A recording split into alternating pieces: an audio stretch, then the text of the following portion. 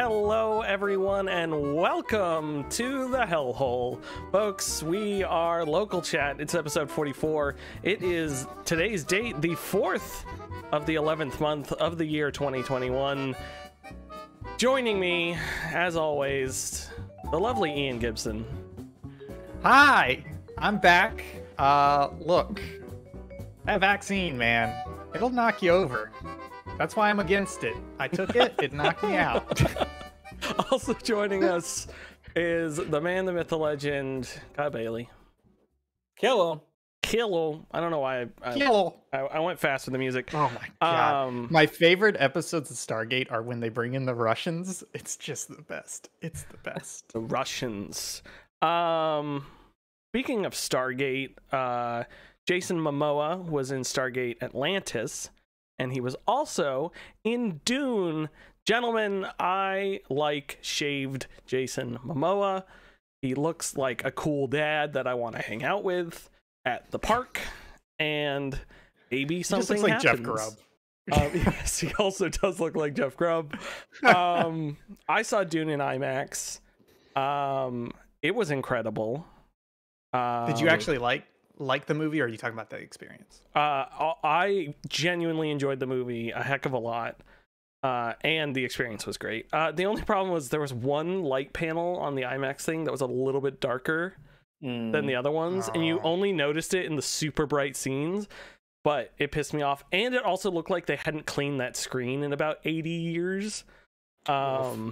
But other like the sound and like shaking of the chairs and everything was like top notch for all that. So it was good. I know we had talked about this before, and I don't know your thoughts. I have not talked to you about this, Ian. But I remember you saying you were worried they weren't going to handle the weird space cultures as well as they probably should, because they really only showed off that Atreides armor in the trailer and stuff like that. I thought... Yeah, I was talking, just to clarify, I was talking aesthetically. Aesthetically, yes, totally. Yeah. And I don't think they 100% knocked it out of the park, but I think... No, I think 60, 70, 80 range as far as like people wearing cool stuff, different languages, the Sardaukar planet Secundus with the like weird like Secundus. Yeah. I think they nailed the like what the heck is going on aspect of Dune pretty well.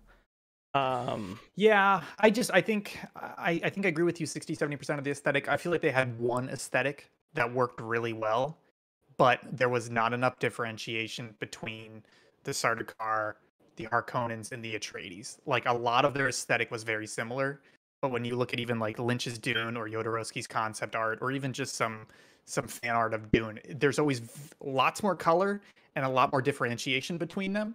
And like that whole Seleucus and Secundus scene where they have like the sacrifice and the priest going, if they had not told me that was Seleucus and Secundus, I would not have known it, because it looked like Harkonnens. And so it was, they had a very good aesthetic. They did not differentiate enough between the different factions. So I didn't get that at all. I mean, even just through context of dialogue, you can, you never just rely entirely visually on something to differentiate. So I think that they did a fine job. This is coming from someone who's only read the first chapter of the first book. So I didn't have any trouble differentiating. And, as far as like them teaming up, the Harkonnens teaming up with the Sardaukar, like I understood that. I understood what was happening, and that they were the Emperor's Guard, sort of. So they were like the badass fighters. Like all of that felt adequately communicated to me. But I'm sure, like, if I had read the book, then I would have had like, oh, well, they didn't do this, or they could have done this better. But as someone who didn't do that, I felt like it was communicated perfectly. Yeah, I do think it was clear. I just wish that there was a better distinction between the factions. Not because it wasn't clear, but because there's so much opportunity for like these very, very different cultures that have evolved because of that. And it didn't really feel like it. It felt like they were almost too culturally aligned across them. Yeah. The other thing, I'm pretty sure in the book, the Sardaukar dress up as the Harkonnen anyways. Yes. to disguise it, and then clearly in the movie they didn't, and I understand why you want to visually do all that stuff. But the one other thing I want to say, because this is not the Dune podcast, is I thought along the same lines, I thought the aesthetics of sort of showing and not throwing CGI into your face worked really well.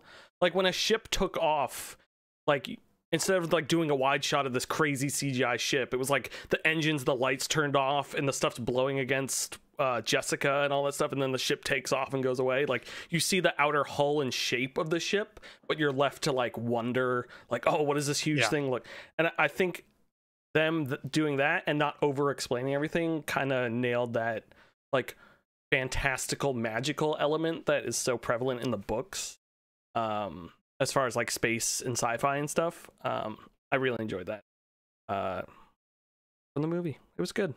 I want to watch it again. Yeah, I think HBO Max. I think it's definitely the best Dune adaptation so far, which is a relatively low bar to clear. But the whole time I'm watching it, they were including a lot more than I was expecting. But man, it needs to be like a 10 episode miniseries. It needs so many more hours in it.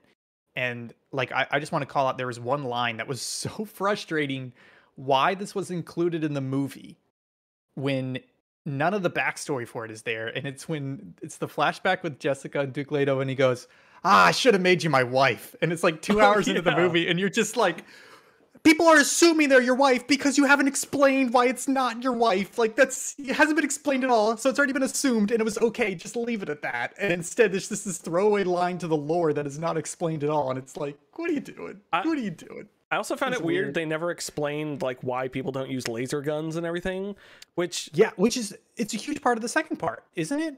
Yeah. Isn't that part of Paul's plan? Yeah. So if I'm remembering correctly. And as someone who watched it, I would think most people would be like, oh, it's in the future. Why don't they have guns? Lasers. I did think they did a good job of showing, not telling why, like not why, but that people are computers now. They don't have computers. Like the eyeball rollback. Clearly he's doing calculations. And without having to explain the Butlerian jihad and all that. Exactly. Yeah. So I think they nailed that part, but I was like, plant the seed now about the laser guns, but I don't know. Maybe they'll retcon it and it'll be a giant squid at the end of the book. I did have one thing, and this is more of a question to you because you've read the book more recently than I have. So in the movie, Paul has visions, but they're not accurate visions. Some of his visions are not correct. But in the book, I remember it, and most of this is me reading the later books, is that all of his visions are correct. He just doesn't know how to interpret them properly. Which one is it in the first book? I think he has visions and he's not. I think he's just seeing things and not understanding them. Like he's not interpreting, because in the again in the movie he's not misinterpreting, or in the movie he's not misvisioning. He's misinterpreting death, what death means, because something dies and becomes something new. You know, kind of. But he also has these visions in the movie. Maybe I was watching wrong, but he had visions of things that did not turn out to be true. Almost like he knew what was going to happen and had to change them. And that's not true to Paul's character. That just irked me a little bit, because Paul's arc overall across the first 3 books is very good, and a lot of it has to do with how he deals with these visions. And the movie was kind of spinning it differently, and I'm a little worried about that. Yeah, I need to think on that again. But anyways, we're here to talk about video games. Sorry, Kyle. I love video games. First, we're going to talk about what we've been playing. Sorry, I am so frazzled today, especially because we were just doing Extra Life prep. Folks, tune into Extra Life this weekend, noon Eastern Saturday to noon Eastern Sunday. Ooh, it's gonna be fun. Games. So on my list, I had Dune because I want to talk about it. I have also been playing Forgotten City. Kyle, did I talk about this last week? I did, right? Yes, you a little did. bit. Yeah. Okay, so I talked about this a little bit last week. I'm almost done with it. I think they've done an excellent job with it. It's got some rough edges.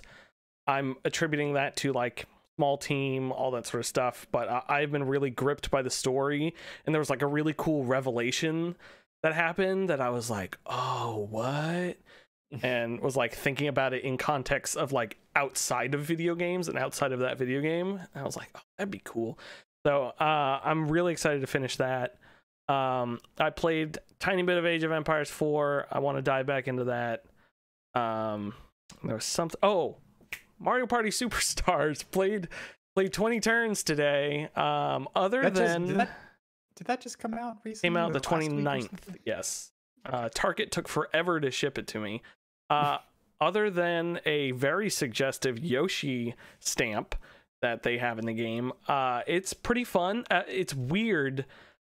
That's the way I described it to Karen after I like read or like watched the game a little bit. But it's the boards from the N64 Marios. It is the mini games from some of the GameCube and some of the N64 Mario parties. So when we went to the Spaceland board from Mario Party 2, they showed the old board and were basically like, hey, on this site in 19 blah blah, they didn't say it like this, but they're like, on this site there was a battle and then whoever won and became the superstar had to defeat Bowser. It was crazy, like almost as if Mario is now at an amusement park where this thing had happened beforehand. It's like a weird lore thing that they chose to do that I kind of thought was in framing device. Yeah, it's like we signed up for an escape room at the Mario Party Spaceland. So it's like it was super weird how they framed it. And I don't know if they intended it that way, but that's the way I took it, and I genuinely thought it was kind of neat. So I got that, and then yeah, I haven't been playing much else because I've been working, and then when I'm done working, I just make a drink and then I just watch TV because that's me now. Ian, you want to talk about what you've been playing? Because I'm genuinely interested in it. Yeah, guys, I did it. It took all year. I put a lot of effort into it, but I finally did it. I found it. I found Game of the Year 2021, and it's Inscription.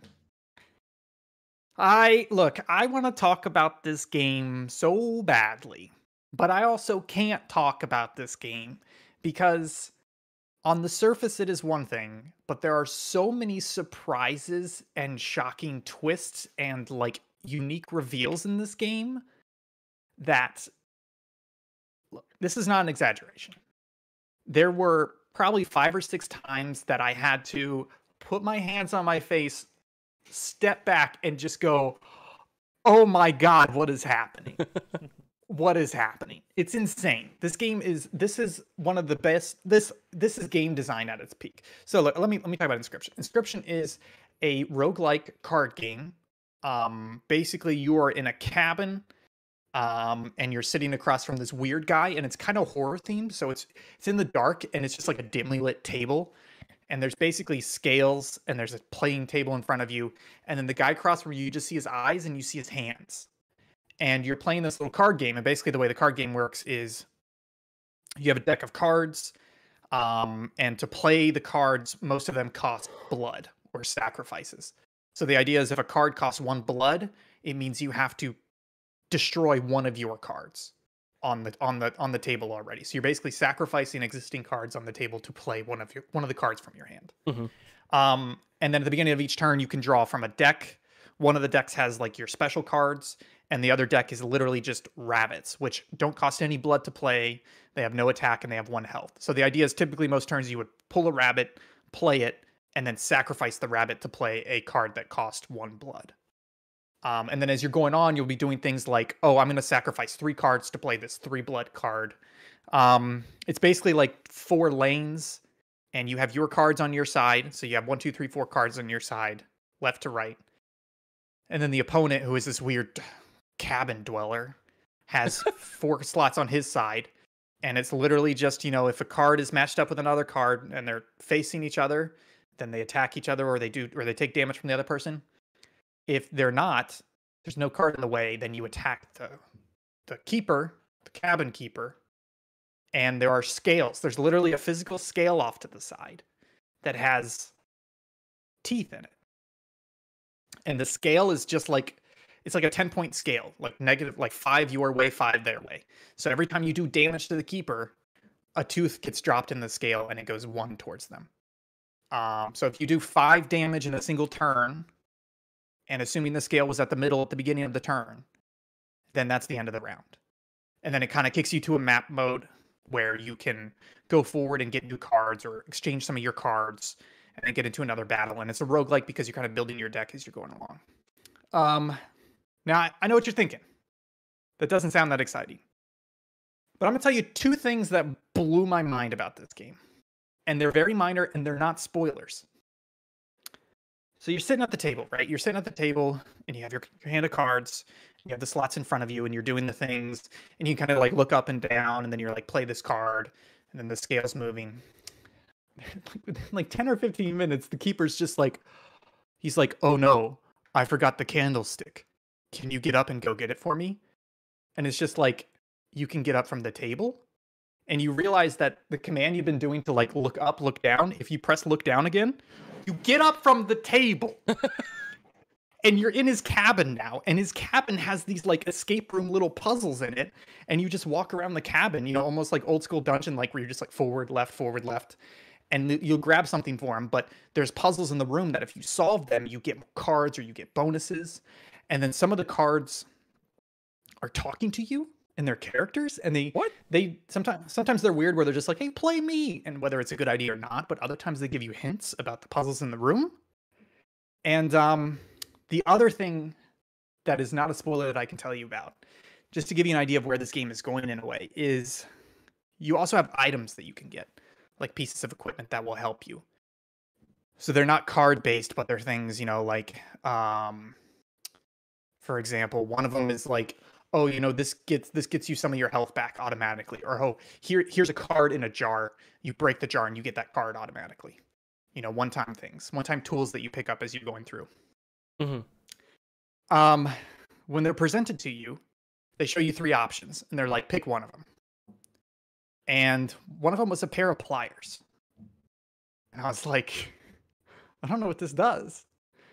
And so I pick it up, and then like there's a tooltip you can pop to look at it. And it just says like, use when your health is low. And I'm like, okay. What? So it's a pair of pliers. And I'm like, okay.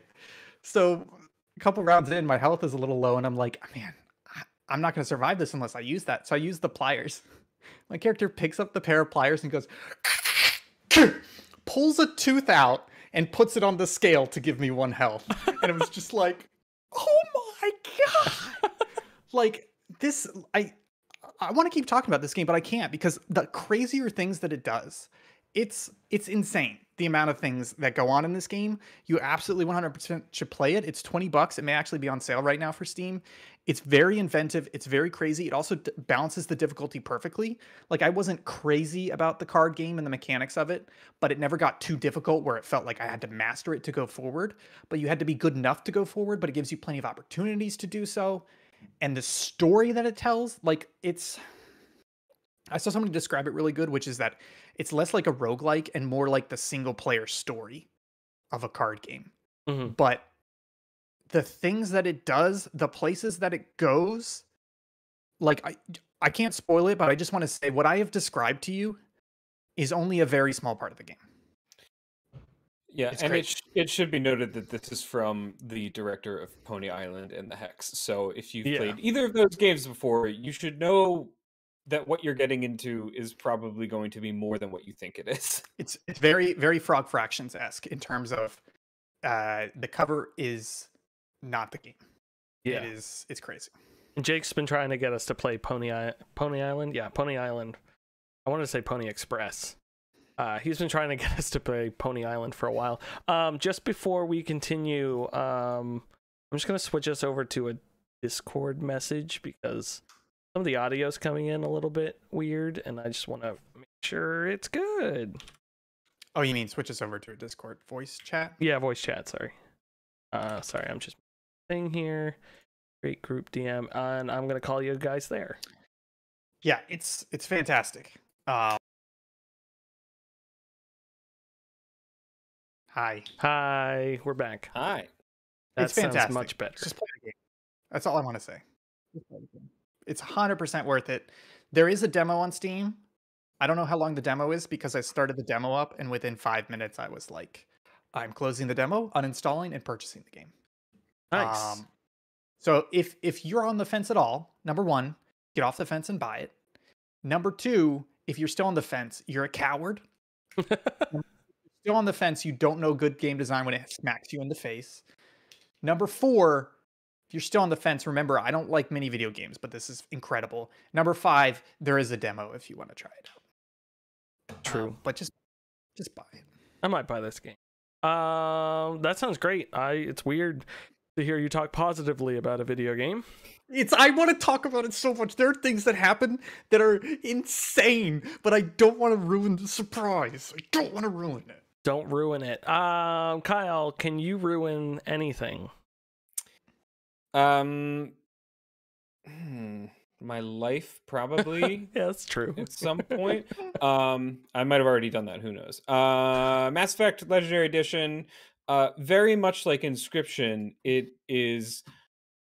Never mind. It's there's a like demo. Yeah, there used to be a demo. Maybe. Remember demos? God, I miss demos. Which one are you on? Which of the effects?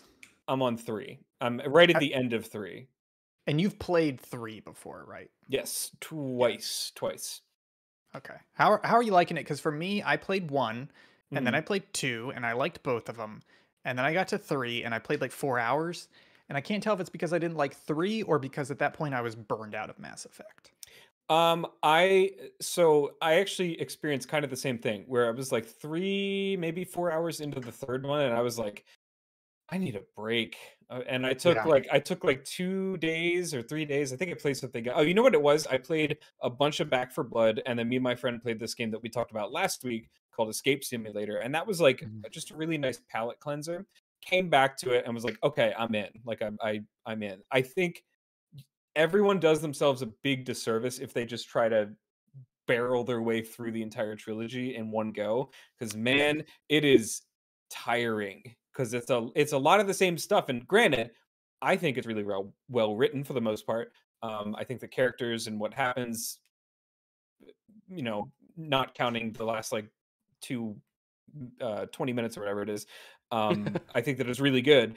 And I definitely felt that sort of like halting sort of feeling of like, man, I don't know, like something feels a little different. I think you just need a palate cleanser. You just need to walk away for a little bit and then come back to it, and it's fine. 3 also, it just feels it's so much more slick than the other 2.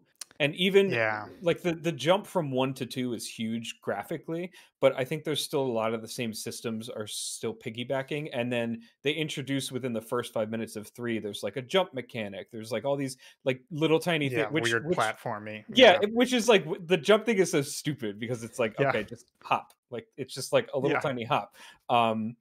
But it's a lot more dynamic as far as like what the character models actually perform within the levels, and the levels are better and they're bigger and they're more complex. So I think that jump from like it's almost like it's like this is going to be a weird way of phrasing it. Mass Effect 1 is like a single A triple A game, and Mass Effect 2 is like a double A triple A game, and Mass Effect 3 is like a triple A game.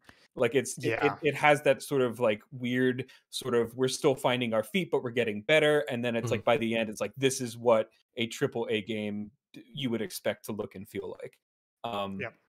And I think that also goes along with like just the story of their development with the series and how they flesh things out. But so I'm at the very end of 3. I played, because in the Legendary Edition you get all the DLC, so I did all the DLC except for the what is it called, the Citadel deal, the hang out in your apartment DLC, which is like all this character building stuff. So I saved that for the very end, because normally it has a lot of like funny moments in it and stuff like that, where they make fun of like your dancing and all that good stuff, and then it doesn't really make sense within the context of the story, because everyone's like, okay, like we're ready to go, like start the Crucible, and you're like, hold up, I'm going to take some shore leave for like a couple days. But yeah, so I'm right there at the end, and then I will finish it probably tomorrow, maybe, and then I don't know what I'm gonna play after. Inscription. I might have to do Inscription. Yeah. Andromeda. We should, man. I would love to have an Inscription spoiler cast because I got to talk about it. But due diligence, I'm not spoiling anything, so I can't do it here. I appreciate that, and I think you did a good job of setting it up because now I knew about it, and a bunch of people on Twitter are talking about how it's Game of the Year, and I think the fact that you think maybe it's Game of the Year, that's like that carries some weight around here. So And honestly, total, it was maybe 10, 12 hours. It's pretty short, and I was playing it in like 2-3 hour chunks at a time, where I was just like, I can't step away. It's good. I definitely will be picking it up and playing it at some point. And then I think we should also maybe we should just do a is it Dan Mullins? Is that his name? I think that's his name. Daniel something. Mullins. Yeah, Daniel Mullins. We should play Pony Express or Pony Island, not Pony Express. Sorry, you got me saying it now. Pony Island and then the Hex, and maybe we should do like a triple Daniel Mullins podcast. But what if there was a game called Pony Express, which is basically Euro Truck Simulator, but for the Old West postal routes? I think that'd be called Red Dead Redemption 2. No violence. No violence. You're telling me there was no violence on the Pony dysentery. Express? Just dysentery. Why would you diss Terry? He's great. Terry Crews. Let's talk about the news. Speaking of Terry, yeah, let's talk about the news. I don't know why some of this Discord audio. It sounds totally fine for me. It's like rock solid. I'm getting like robo, not quite robo, but just a little bit from you guys. What's causing it? It annoys me. Sorry. Folks, it's time for the news, which means it's time to play the news theme, which means I'm going to click this button and turn it up before I click it.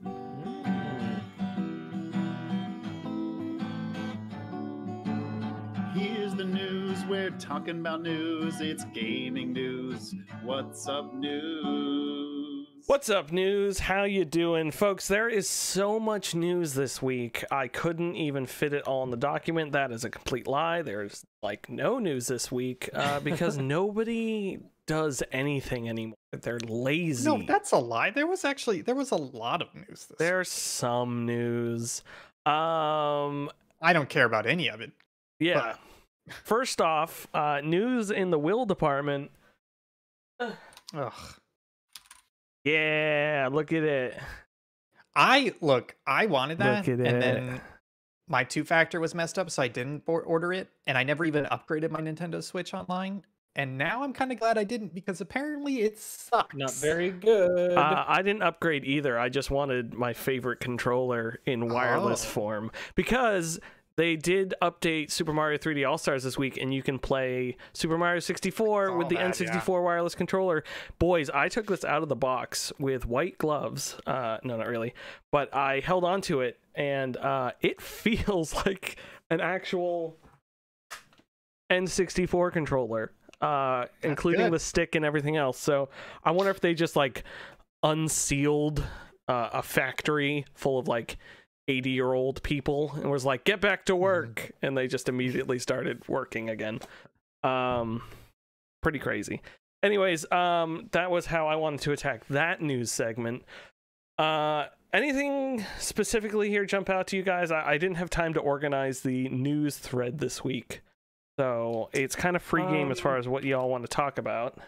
The first one, I mean, it was sort of a little bit earlier in the week, but Skydance New Media joins forces with Marvel Entertainment to create an all-new interactive title.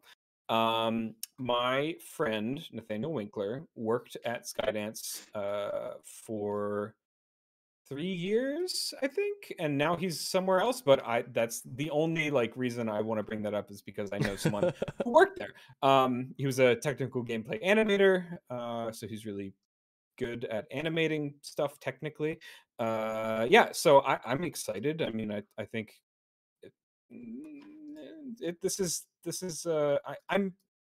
I'm floundering because this is the Amy Hennig thing, right? Yes. This is yeah. Yeah. I am not excited, and I'm just gonna kind of think out loud as to why I'm not excited. Number one, I'm Ian. Number two, is this is a Marvel video game. And what we've seen with Avengers and with Guardians of the Galaxy is that, and even with Spider-Man, is that this is not allowed to have any connection to the MCU. That they let you have the characters, but you're not really allowed to do much tying it back to the original, and you're not allowed to have the looks, and you're not allowed to have the voice. I'm okay with that. So it's exactly like the Uncharted movie and the Uncharted games. Yeah. So that's the thing, is that based on those 2 or 3 movies, it's like, okay, so, but the thing is with those games is that they try to make them just like the movies, but they're not allowed to be exactly like the movies. So it kind of comes off as this weird, uncanny valley knockoff almost, where they may be good, but at the same time you're looking at it going like, they should have just gone the extra mile and just made it an MCU game, you know? But they didn't. But that is Iron Man looks weird. That's the thing everyone praised Guardians of the Galaxy is it is a good game, and they didn't reference or make it try to look like the movies at all. They just went full comic book. Praising them for that? Yeah, Guardians of the Galaxy is a great game. No, I'm not saying it's not, but when you look at it, like it's the exact same witty humor as the movies. All the characters look like they're movie characters, but not to the extent that they all look like they're comic book characters. That's what I was gonna say. I think it looks more comic booky than like and Marvel also MCU-y.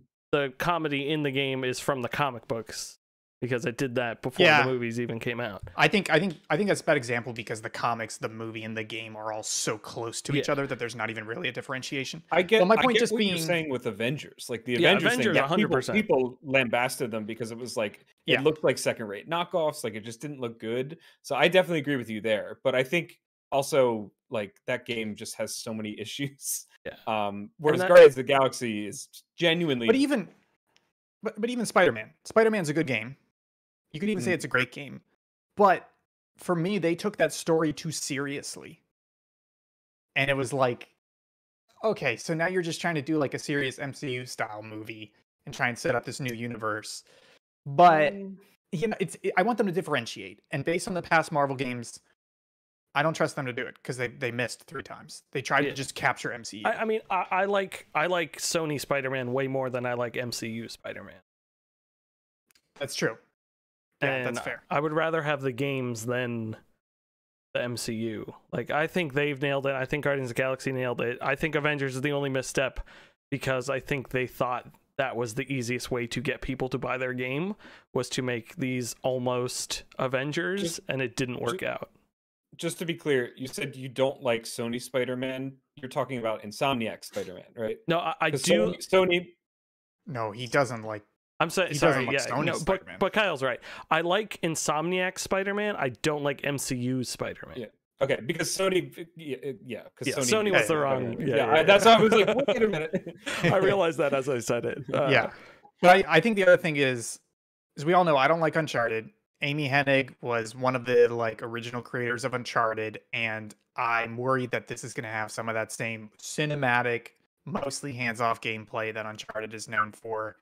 And so this is just one of those things where I'm like, man, I think it I'm depends. Just not excited for this. It depends on what it is, because right now all we have is Marvel, and we need to get more specific about what character or characters are going to be involved, because I think that will help shape sort of the viewpoint of maybe someone like you who doesn't really care for her past work, whereas like I care a lot about her writing more than like the style of gameplay that she wrote for, if that makes sense. Like I was really I think everyone was sort of really excited for her Star Wars project, and then that fell through, and it just feels like the past like 5 years she's sort of been a part of these different projects that have just not come to fruition, and now it's like, okay, this is the thing that's going to happen, this is what she's working on, and it's like I just want to see I want to see what she can put out there as a writer.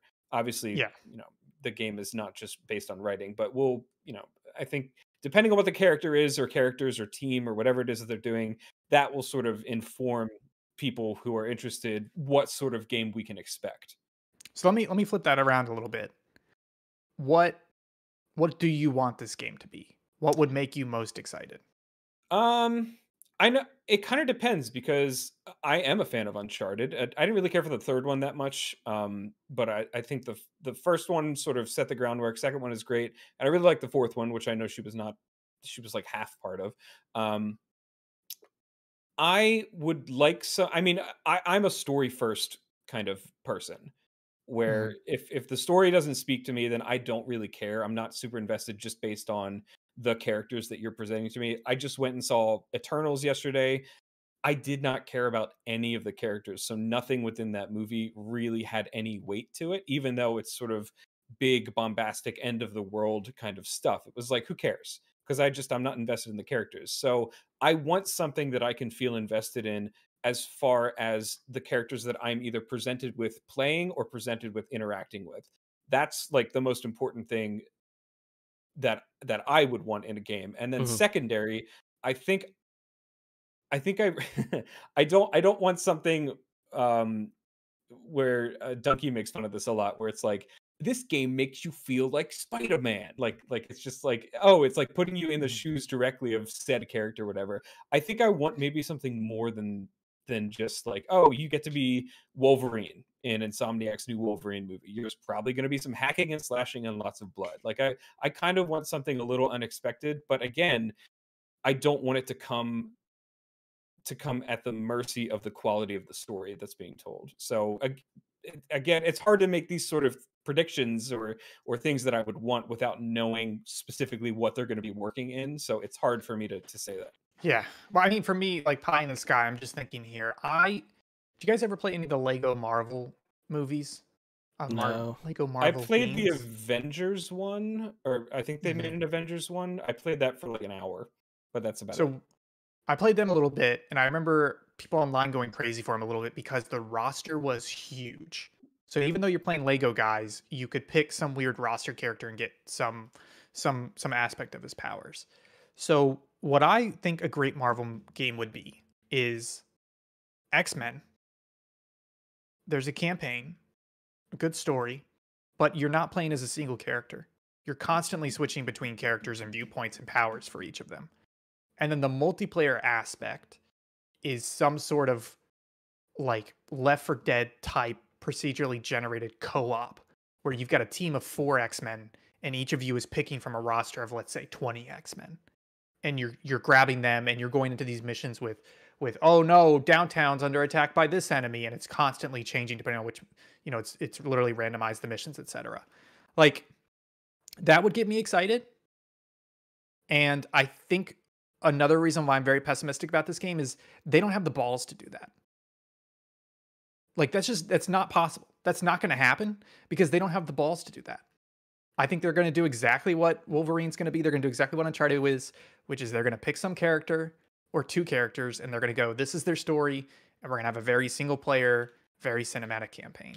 And that's what frustrates me is there's so much good stuff in Marvel and nobody has the balls and or nobody's being let off the leash and allowed into that playground.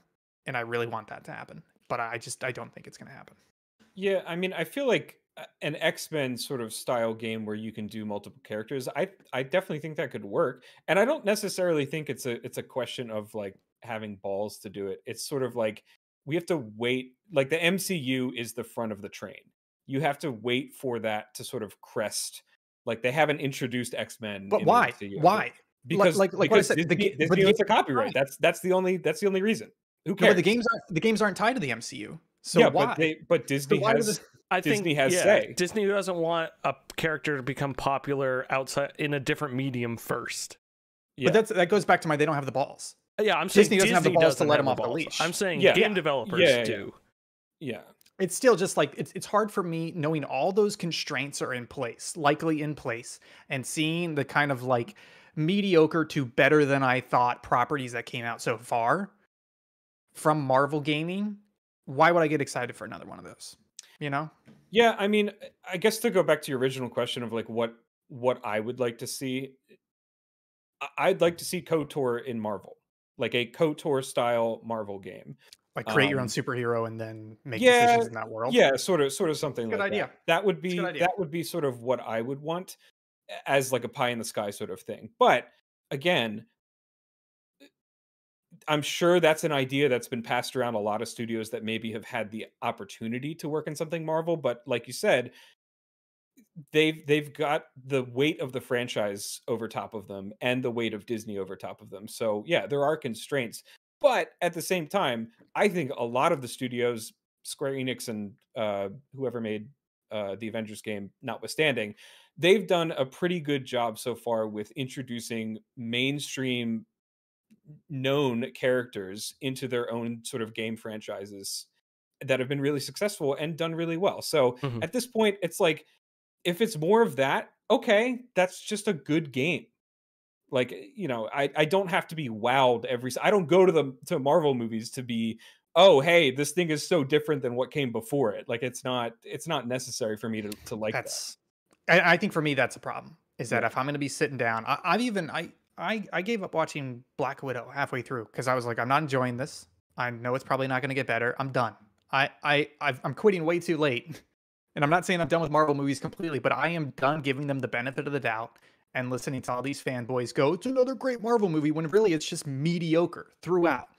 And it's just like, I don't want that in games either. If I'm paying $60, if I'm sitting down for 10, 15, 20 hours for a game, I don't want that mediocre experience either. That's not good enough for me, you know? And that's why I can't get excited for this, because there are no indications that it's going to be anything but MCU stamp of approval mediocre. You know, I think that's totally fair. Sorry, go forward. Will. No, I just wanted closing thoughts here because I am God and I am the Word.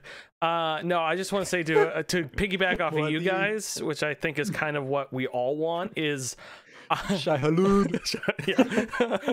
Muad'Dib. I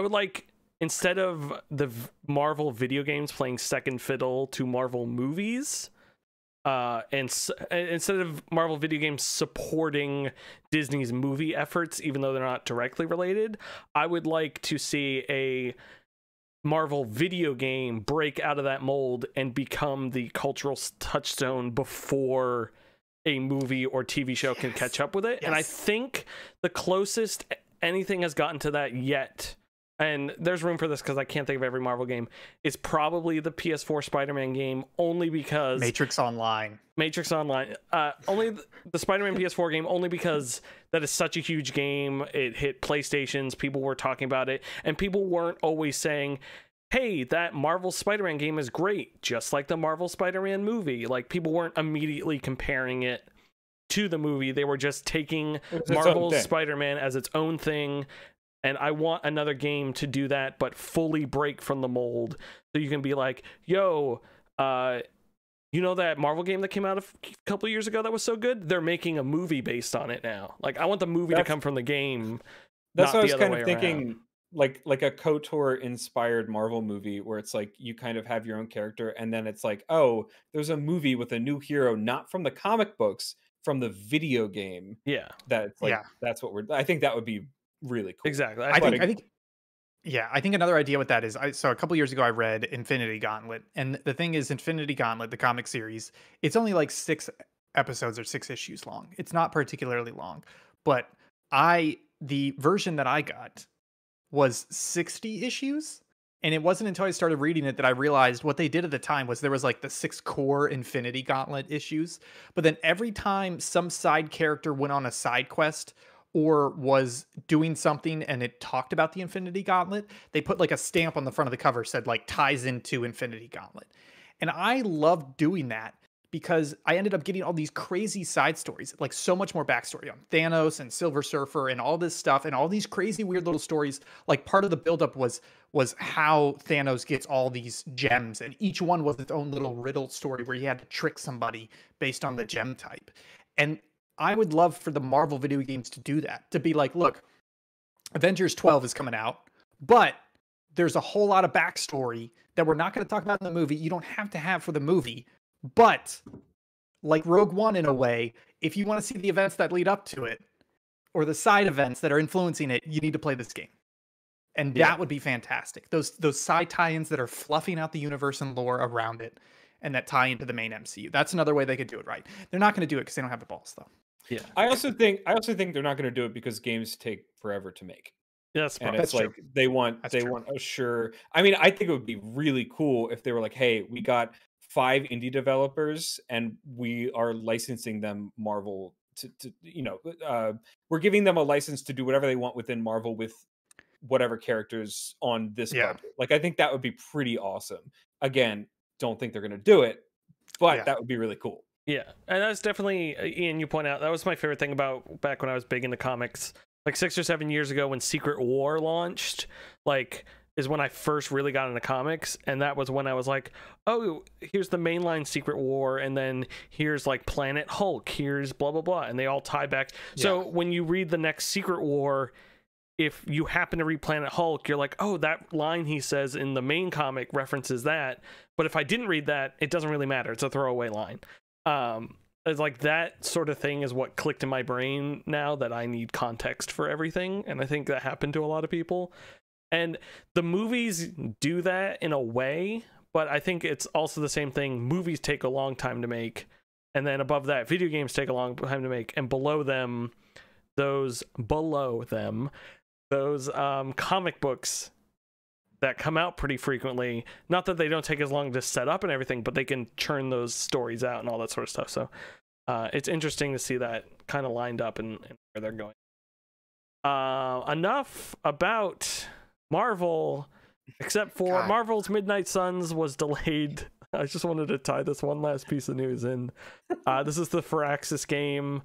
It is coming out the second half of 2022. It is not what I want, but maybe it'll, I don't know. I just want XCOM 3. This is one of those rare things that is like, granted, you only get to make one unique character in it, I believe.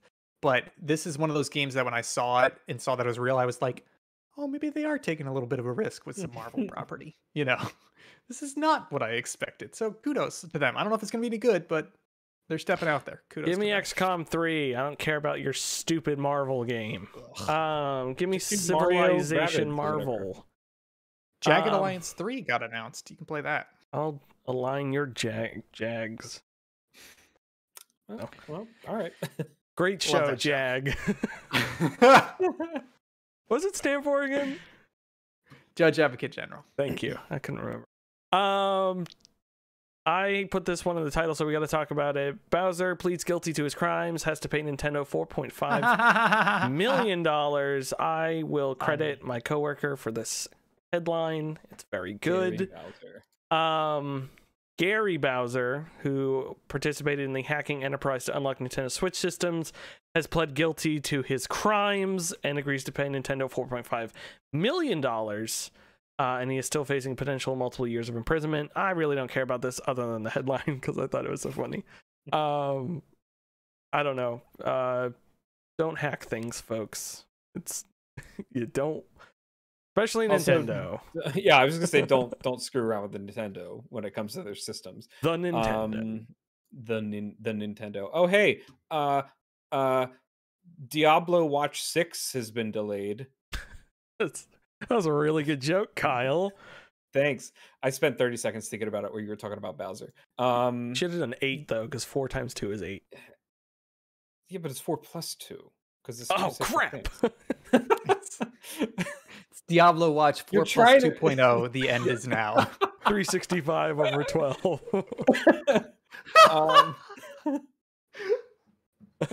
Remix. Oh remix. Remix. Chain of bad business decisions. Oh, I'm sorry. Actually, I don't know. Is it pronounced remix or R remix? I can't. For some reason, I think it's R remix. I don't think they know. I don't think they know is the best line. Yes, Diablo 4 and Overwatch 2 have been delayed. No new release dates announced. You know, in the wise words of Reggie Fils-Aimé, fuck them. Nobody cares. You know, Overwatch 2, Diablo 4 like makes sense why that exists, but Overwatch 2, still just doesn't like make Destiny sense. 2, has no reason to exist other than some weird person being like, I think we can get more money if we release a brand new one, but also allow old people to play the new one too, and the new people can play with the old people. Like Overwatch 2 is basically just Overwatch 2.0, but they keep acting like it's a brand new. It's basically just a coat of paint. It's how to trick parents into buying a game a kid already has. Yes. Yeah, exactly. Anyways, I don't know if either of you watched this. There were 15 minutes, actually, technically 18 and a half minutes of Elden Ring footage that came out today. I think it looks bonkers. I think it looks good. I think a lot of things. I'm happy they're going to open world. Yes, that's crazy. They added open world. They added waypoints. They added a map. It seems like they're adding a lot of things to help with the complaints without compromising what the game is. And I think that looks really neat. Definitely go check out that video to see if you're into that. I'm just so excited. I pre-ordered the collector's edition like a bad tarnished person I am. I was gonna say, don't pre-order games unless they're probably going to be good. That's true. Speaking of which, no, I'm just kidding. We're not going to talk about Cyberpunk. It's out, folks. We have to mention it at least once, but we don't have to talk about it. God, that's stupid game. I can't believe the open critic average was like, wasn't it like 75? It was really high. Way too high. Because you brought it up in the mini game show, and we were all like, yeah. Really? There was a Reddit post that was like, hey, what video game didn't live up? It was like, ask me Reddit. They were like, what video game didn't live up to the hype? And I had to scroll for a while, and someone finally put Cyberpunk 2077, and the comment underneath it was like, yeah, but that game actually turned out pretty good and all that stuff. I was like, screw you. That game is the biggest, like, did not live up to the hype. Yeah. And it wasn't even people's hype. It was CD Projekt Red's hype. Like, yeah. Oh, okay. Moving on. Would you like to own your own Mario in Mario Kart and no one else owns it, and only you can race Mario because you own him, and you get to put Mario coins inside of him? We need an NFT alert. Talk about this. This is the NFT news corner, I believe. Correct me if I'm wrong. Okay, so Steam banned NFT and cryptocurrency blockchain games. Epic then said, come on over to our game store. We support them. EA said that NFTs and cryptocurrencies are the future of gaming. And I believe there's one more that I'm missing. Ubisoft. Yeah, Ubisoft said basically the same thing. Oh, God. And Ubisoft production. Yeah. Yeah. I still don't understand NFTs. I don't understand that someone can own an image even though I have it on my phone. So they don't. Also, you're destroying the planet, so stop it with your nonsense. It's just Ian, so bad. If I gave you $53 million and then I said no, why would you? Why? Okay, look, we're talking about Take-Two. They had, I believe it was a stockholders call. They said, "Great, things are great. We've got a lot of revenue. Grand Theft Auto sold." I'm sorry. Wait. Sorry, coming in right now. We've got our representative from Take-Two. Take it away. Take it away. Yes, things are great. We've got a lot of money. We sold 9 million copies of Grand Theft Auto 5 in the last quarter, and also we canceled a $53 million project. Mm-hmm. Thank you, which is crazy. From Take-Two. So then Jason Schreier, over at Business Insider, I believe, let shine some light on this, and he said that it's Hangar 13, formerly of Mafia 3, and I believe some other projects as well, who was building a new superhero-esque multiplayer game called Volt, and they just found out it's been canceled. Basically, when they told stockholders. So some of them found out via Schreier's article about it, which is like, ooh, oh my gosh, I'm sorry. $53 million into development already. Now, I'm not saying this is the wrong decision, but I do think it's kind of weird to just full-blown say we canceled a game and it cost $53 million, but I guess when it's that big, you're obligated to tell your shareholders that. I love the text here. Cost of goods sold included a $53 million impairment charge related to the company's decision not to proceed with the further development of an unannounced title in its pipeline. Just like, it's I just saw this. It's from the guy who tweeted this, Mike Futter, at Futterfish. Is that inappropriate to say? Hey, watch your mouth. Yeah.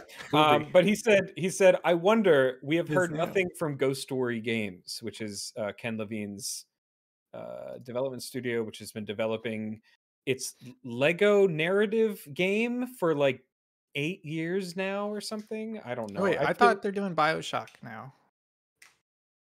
No, I have no I don't idea. think I thought Ghost they Story confirmed. was, are they? I don't remember. Anyways, like Hangar 13, previous BioShock studios, 2K Marin, all of them. It's just this big nest of studios putting out great games, getting canceled, shut down, then putting out mediocre games, getting canceled, shut down, putting out games that get canceled before they come out.